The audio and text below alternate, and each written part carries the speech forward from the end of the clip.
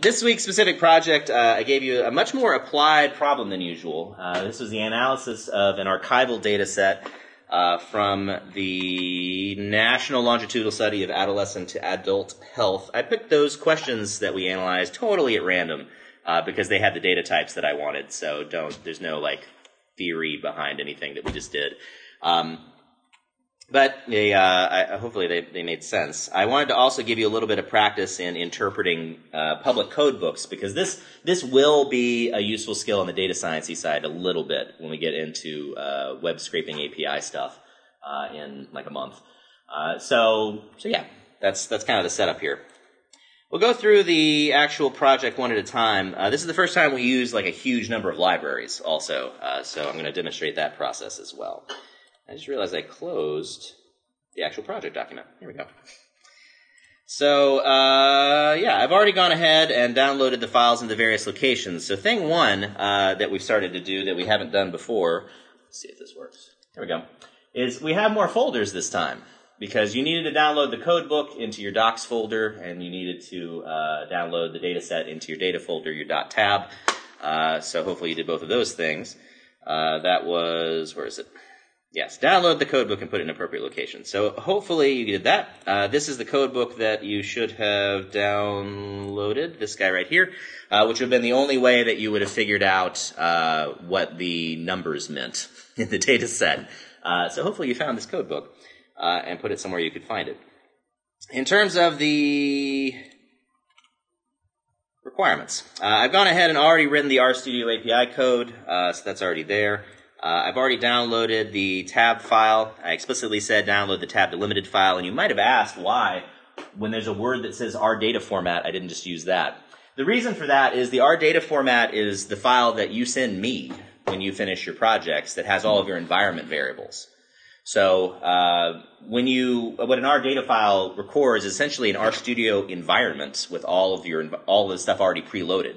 The reason you don't do that when you use archival data sets is because once you change that environment, your original data are gone, because you resave the environment. The environment is a fluid file. It keeps modifying itself as you change your data set. So that means if you ever decided, oh, I need to go back to my original data, you would have to re-download this file or recopy it in or reopen it or whatever else. So that's why you don't use the rdata file. Instead use the tab delimited. The tab delimited file gave you some real, that name hopefully gave you some real clear clues onto how to import it. I'm going to go ahead and put library tidyverse. And then we need to move down to line 17 in order to start our data import. And line 18, we have a whole or the remainder of that block, 18 through 24. We have a bunch of tasks. There's a huge number of ways you could have done this. Like, really, essentially infinite number of ways you could have approached this problem. I'm going to start with the easy part, though. Health underscore tibble, right? Yes, health underscore tibble gets read TSV because, it said it was a tab delimited file, so that should be real easy. W4 in home. Gotta type it out correctly. dvn.tab. So task one is to see if that actually worked. And based on a light review there, it seems to. You could have also done it as a head health tibble. Could have looked at it with glimpse, just to make sure there's not any weird variable names at the end. And it looks pretty right. You see there's missing values, but all the data types are generally consistent with each other. There's no points where you have, for example, ones and zeros, and then suddenly there are letters in the middle of the file. So it looks like this is cleanly formatted, and you don't need to do any additional work than that. You might have also opened it in a text editor, but this is a very large file, and that would have taken a little while. But if you were doing it for your own data, that you would have definitely wanted to try that. So we have a data set, but we need to do something else with it. So, because you are only grabbing a certain number of variables, the instructions read that you want to grab iMonth4, BioSex4, H4WP1, and H4LM29. The easiest way to do that is to simultaneously mutate with select. And to simultaneously mutate and select, use the transmute command. You didn't have to do it that way. I'm going to show you doing it that way. But that, I think, is the easiest in this particular context. You could have instead said select and then followed by a mutate. Doesn't really matter. But I think transmute is just a little more straightforward. So it also enables you to rename everything in real time. So imonth4 is what admin month is. So we can just say admin month gets imonth4. The second is biosex4, which becomes renamed gender. So we'll start off doing it that way. And H4WP1 is, what is it? Living mother? Yeah. And the last one, which is family interference with work, is H4LM29. And that worked. And now in one step, we have all the variable names we want. They're not in the right formats yet, but we have all the variable names that we want in one little file. How many people use select? How many people use transmute? Few. Okay. So this is, again, this is a little stylistic thing. So you can do it a lot of different ways, but I would personally recommend transmute, just because it is a little cleaner in the code. But not required. Totally up to you at this point. Now we get to do formatting. So the things that we're next required to do, rename, we already renamed, change gender and living mother to more appropriate variable types. What is that more appropriate variable type? Easy question. These are factors. You could just do as.factor, but that would recode the variable using some arbitrary kind of system. I am instead going to specify levels and labels. That's just a little bit safer.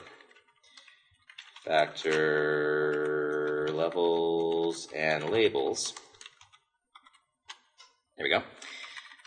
And again, this is a good, I'm walking you through code development. So I know I need to make a factor, and I know those are the parameters I need, but I don't know the values yet. So I've just entered blank values for the parameters I want. So for gender, the variable that we're changing is biosex4, so that really means that you should go back to this and figure out what that means. And if we go to biosex4 here, you can find that it's a very simple code, 1 for male and 2 for female. So we can say our levels are 1 and 2, and our labels are going to be male and female. So that one was easy. H4, what is it? WP1. And all I'm doing, by the way, I'm hitting Control F for find, if you're wondering how I'm popping over there. So Control F, find, and then I'm typing and pressing enter. H4WP1, and we end up with 3 codes, in this case, no, yes, and don't know, which are coded 0, 1, and 8.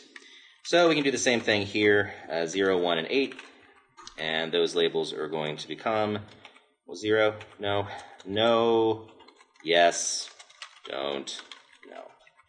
Let's run that to make sure that actually worked. Yep, and now we have our factors with labels, and if we look in view mode, everything is switched over. And again, if you were doing this on your own, you'd want to double check that against the original codes just to make sure you didn't flip anything around. But since we specified levels and labels explicitly, that makes it a little safer. Remember that if you don't, it actually would work in this case, if you don't specify levels, it does it in order. So it would detect that there's a 0, 1, and an 8 in order, and then whatever your labels are would be 0, 1, and 8.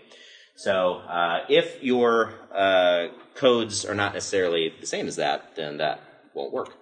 So yeah, generally just a little safer to include both levels and labels, but I don't think you would have needed levels here since they're already in, as long as you put the labels in the numeric order, that would be the key. For family interference with work, FIW, you go look and see what that reads. Not called FIW, called H4LM29. We end up with 1 frequently, 2 sometimes, 3 rarely, 4 never, 6 refused, 7 skip, 8 don't know, and a dot for missing. So the task here is that you were given, very on purpose, was change any non-scale values to NA using replace. We haven't explicitly used replace in here, and the reason that I linked to this on this webpage is because this is also the sort of thing you should be doing if you ever have trouble with a well-defined programming task and are not sure what to do. I remember early in the course I said, don't worry about the internet. It will be more confusing than helpful. At this point, you have enough of a foundation where it will begin to be helpful. So you still have to sort through stuff, but I gave you a link directly to this Stack Overflow page. And Stack Overflow is where you'll find a lot of such advice with this super clear example right here as to how to use replace within a Magritter pipe in order to replace individual values. So that's what I was hoping you would use.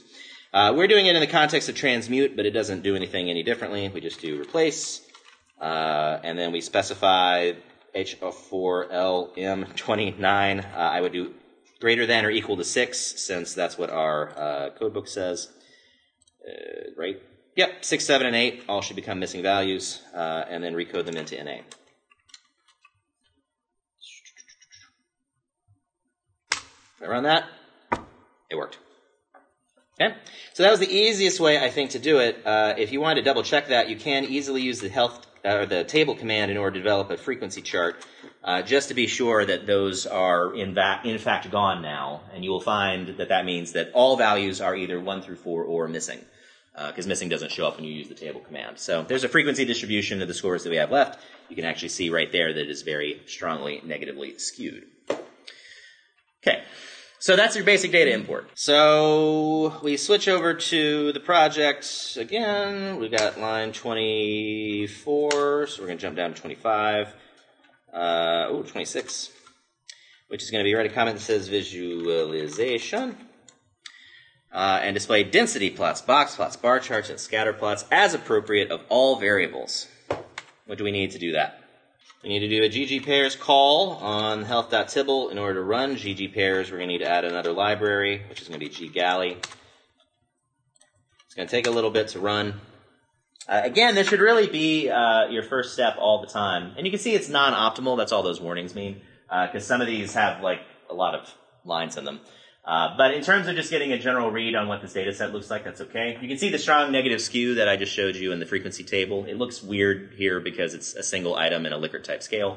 But you can see this would just be a skewed negative normal distribution. You see roughly sort of normal, a little positive normal on admin month, and you can get basic plots of everything else. So yeah, this should always really be your first kind of step, this ggpairs command in data visualization and analysis.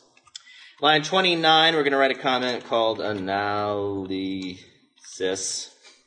Family interference with work on gender and living mother.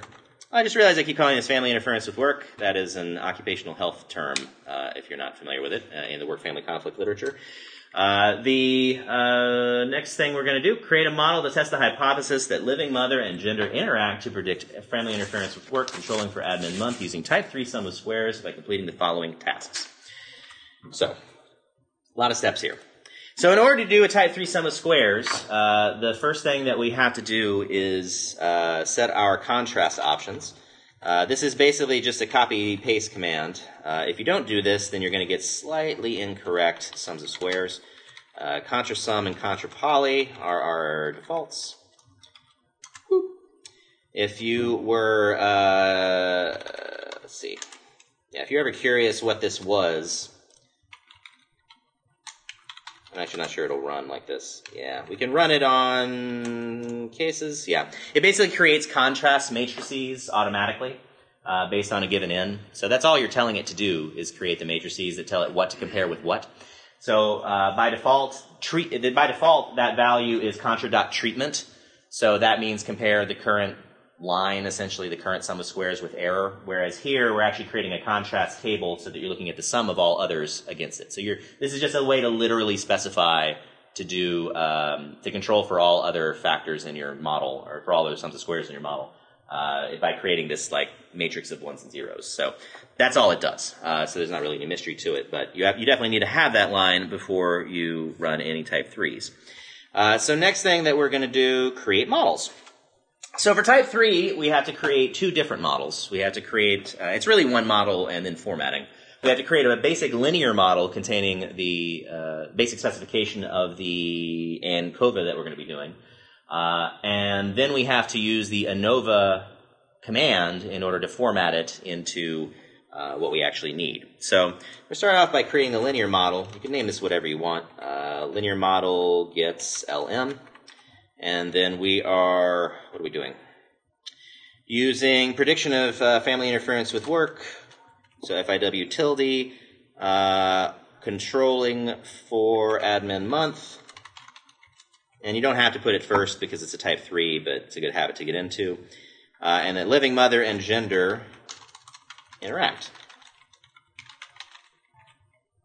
Yep. So there's our basic model. We're going to need to specify the data import as data health.tibble. I think that's right. Does it run?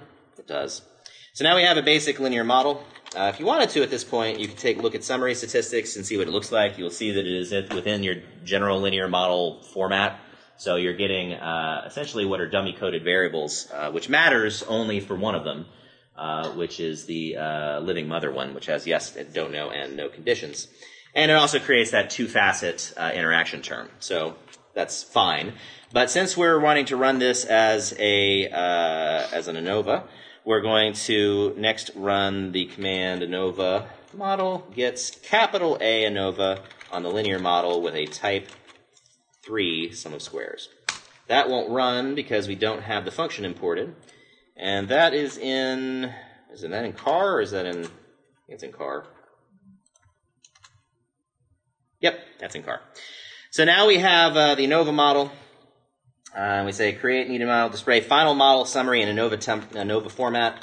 Well, that's it. There's your final summary table. So we can see that we had a significant effect of admin month, our covariate, as well as of gender, no interaction, and no effect of living mother in this case. And that's it. We have a model. Everybody with me at this point? All right. Yep. So you have a typo and options contrast. You are missing the contrast. Oh! Whoops. Yeah, then that actually was probably not a type 3. Yep, we got to shift it around a little bit. Pattern was still the same, though, which is why I did not realize it. Yep, so your sums of squares flipped around a little bit. Whoops! Thank you. So this is, same pattern, statistical significance, but that actually wasn't a type 3. Thank you. So, okay. So next up is model diagnostic plots plus RDI plots. So those are two different things. Diagnostic plots are your summary plots, things like looking at leverages, Cook's distances, etc. Our basic command for that is real easy.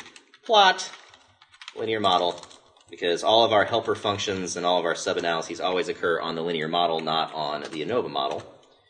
You see there's our residual. Our QQ looks a little weird. There's a little bit of a negative relationship on that fitting plot, and that looks a little strange too. All of which shouldn't be too surprising because we're using a strongly negatively skewed DV, and it's also Likert type and one question, so there's not a normal, not even a approaching continuous distribution. So there's a lot of weird characteristics of this particular model, but that's what you would use these models to figure out if you hadn't been paying attention to the GG pairs. So that's it. Diagnostic plot's done. The next step is to do an RDI plot. RDI, again, raw data, description, inference. What is the easiest way to create an RDI plot? Pirate plot. YAR we'll need. So we'll import the YAR library. And we're going to do a pirate plot. In a pirate plot, your formula is going to be a little bit different because you're not really concerned with the covariate. You're just concerned with the actual variables themselves. So I'm not going to put Y. I'm going to put FIW on living mother and gender. Data equals health tipple. And we get our basic pirate plot. Some nice, not so nice pirate ships. This one's a little normal looking. Not normal looking, but like a pirate ship. And that'll give you your basic output. You would not probably, actually I'm not sure what it does if you add the covariate in, but it probably just gives you, it's split it up as if it were a discrete variable. Is that what it does? Yeah. So that's not going to give you a lot of information, so we're going to stick down to that. Okay. So this is, again, really just useful for basic assumption checking within groups. That's really the value of an RDI. You can also get a sense of where the inferences occur. You might have changed, if you were curious about it, you might change this into confidence intervals instead of Bayesian high-density intervals. But it doesn't really matter for this if you did one or the other. So, where are we? We are at C, display RDI, display a marginal means line plot of the interaction. Okay. So to create a marginal means plot, we have to do two things. One, we have to create the marginal means, and then two, we have to plot them. So those are two separate steps. The easiest way to create marginal means is going to be with the ls-means package. So we'll go ahead and add that now. You're also going, however, to want to clean up the results of that. So I'm going to go ahead and add the broom package as well, because ls-means is not going to be super pretty by itself. So first of all, let's call this marginal means data frame, and I'm going to do ls-means on my linear model, and I'm going to specify the two variables I'm interested in, gender and by living mother. I'm going to run that just to make sure, actually let's even take that out. I'm going to run that just to make sure that it looks like the setup I want. Yep, so I'm getting, in this case, an interaction values. I'm getting all of the marginal means split by both gender and living mother, so that's what we want for the interaction. So that seems to be working. However, it's not in a very friendly format, so I'm going to wrap that all in the tidy command, which is going to turn it into a data frame, which I can then use as input into ggplot. Because I want it to be a little cleaner than that, I don't want to put all of that as the input to ggplot. I'm going to go ahead and put that in as mm_df, and then use mm_df. However, you could, if you really wanted to, just say this and then pipe it into a ggplot. That would work the same way, just really up to you. But this is more useful if you want to have those marginal means saved somewhere. Okay, so now we have a data set over here called mm_df. You can see that it contains our high and low confidence limits, the estimates of the marginal means themselves and each standard error individually, as well as our very large number of degrees of freedom. So we can take that information and put it in a ggplot. I'm going to do mm_df, and then I'm going to create an aesthetic. In this case, I'm going to want living mother on the x-axis. And I didn't tell you which way you wanted to do it, so it doesn't really matter. But you definitely needed the estimate as your y. And then I'm going to use color and grouping for gender. And I'm going to spit that all into a geom line. And we have a marginal means plot. So you could have flipped it the other way because I didn't tell you. Again, that's always a research question derived issue as to which of these is on whether this or this are split the other way. So if you were more interested in gender, you might have put it on the bottom. Doesn't really matter. But you have to put that estimate as your y value. Because again, remember that ggplot in this context is interpreting the estimate as just literally the y value. We called that identity before. The literal y value is getting plotted here, not a summary of the y value, the y statistic. So that's what we end up there. You might do this in any different way. So, yeah, you could have, actually, I can even run it real quick. You could have done it as, let's see if I got rid of, really too much. Tidy, and then pipe that in, then remove this and put AES there. I'm just getting the lineup correct.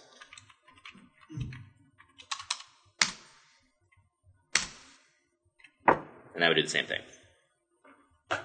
So yeah. If you wanted to use the marginal means later, you wouldn't want to do that, but you can. Again, unlimited sort of flexibility with R. So just did a standard kind of pipe there. All right. So once we have the marginal means, we need to display two key post hoc tests regardless of earlier results. And I said regardless specifically because the interaction was not statistically significant. So normally you would not really care a whole lot about post hoc tests, at least at this type. So we're going to do them anyway. In this case, step one should not be in caps. Step one is to add in our interaction indicator. Because we're using a multi-way interaction. We can't just throw this into 2key HSD. It will get very mad at us. So I'm going to do health tibble gets health tibble pipe. And if you imported the McGritter library, you could do that as all one thing if you wanted to. I'm going to mutate. I'm going to add a condition variable. I'm going to call it condition. Actually, I'm not. I'm going to call it cond because we're real edgy here. Interaction between gender and living mother with a separator of whatever you want it to be. It doesn't really matter. We check back over in health tibble. You can see I now have a nice, clear, easy to read set of all the conditions, female, X, no, etc. I think if you followed the instructions that were given, you might not have had spaces there, so then all the words would be crammed together. It doesn't matter. Essentially, all you're creating with cond is a factor variable. You can see it over here. So those are just labels. It actually doesn't matter what the labels are. They're just automatically created for you when you use the interaction command. So it doesn't matter as long as you can read it. I just like putting the space in there so I can read it. Next, I'm going to create our post hoc model, which is going to be family interference with work on admin month, because that's our covariate, plus this new condition I just created. Data equals health tibble. And then I'm going to look, can I look at that? Yeah, I can look at that. Post hoc model, just to make sure it actually ran. And yes, you can see how the conditions have been, they're the same conditions as before, they just now are called conditions and are all saved as one variable, so it's all just crammed in there now. We're going to take post hocs gets GLHT, general linear hypothesis test. We're going to run that on post hoc underscore model, and LNFCT equals MCP cond equals Tukey. Can't find the GLHT because we need to do library multi-comp.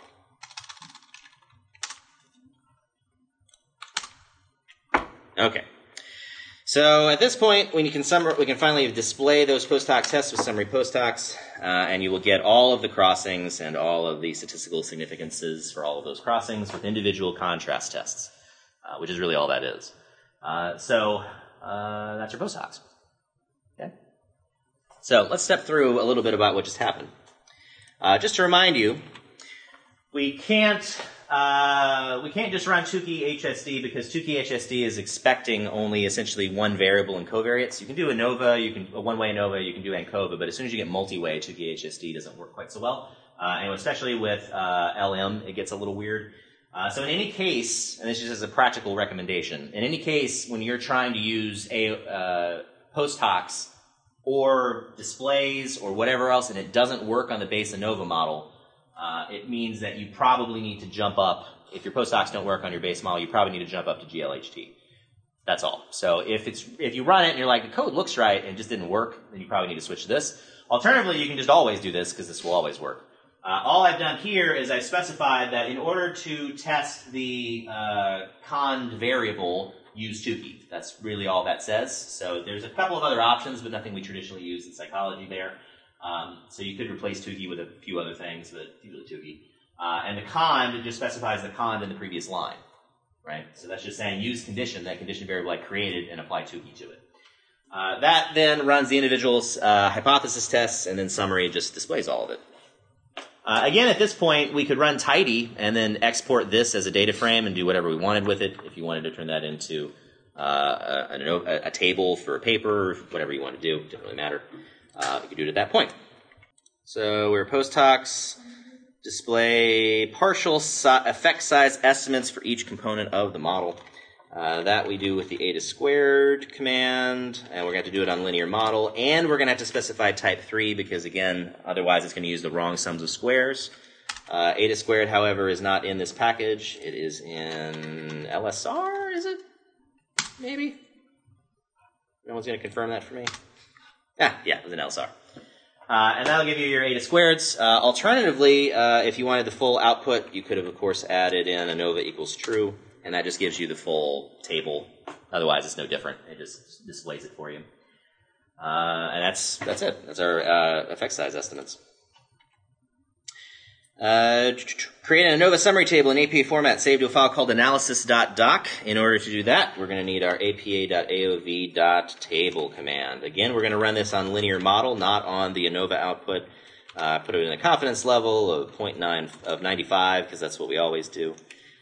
Type equals 3, and a specific file name of output analysis doc. That's not going to run because we don't have the library, so we're going to go back up here, include APA tables, and then back down here and run it.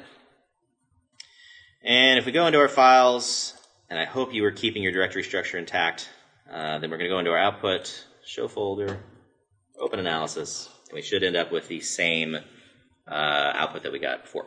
And there it is. And you can clean that up and then you would have your final publication quality table. One thing to pay attention to right here is that if you forget type equals 3,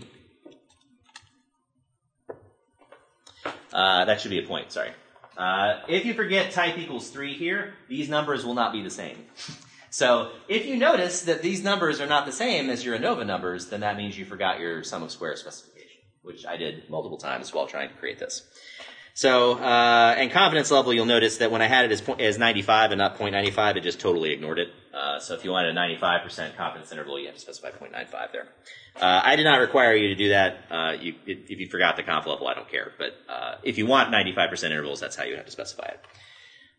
Okay, so next, within your existing model, create a planned contrast test testing hypothesis that don't know if their mother is alive or not have greater work interference with family than those that do, while controlling for admin_month. So that you should recognize as the same general model, again, because it says that, within your existing model. So we're using the error terms from the model we already have. But we're doing a planned contrast test looking at 2 groups versus 1 group simultaneously. To do that, we're going to have to specify our least square, our marginal means as the first step of this. So we're going to do linear model, let's call it LSM. You can call it whatever you want. LS means linear model of living mother. Whoop. And it's telling us that we're ignoring interactions, which we know we are because that's the point of what we're trying to do right now. I'm going to hit a contrast test of linear model, least square means, and then I'm going to give it a list. I'm going to call it whatever I want. In this case, I'm going to just call it knowledge because that's vaguely what this is. And then I'm going to have to do a set of contrasts based on the things I'm trying to compare. If you go back to your codebook for, what was this again? This was H4WP1. H4WP1. You can see that don't know is the option 8, and yes and no are options 0 and 1, which means the first 2 are the ones that we're contrasting with the last one. So we can enter in our contrasts of negative 0.5, negative 0.5, and 1. The key, of course, is your contrasts always have to equal 0 when you're doing planned contrasts. So there it is. And we get a test of our contrast effect, in this case, not statistically significant. So line 50 is going to be write a multi-line comment stating whether or not and which of your 2 hypotheses were supported, including which statistics and p-values used to conclude that.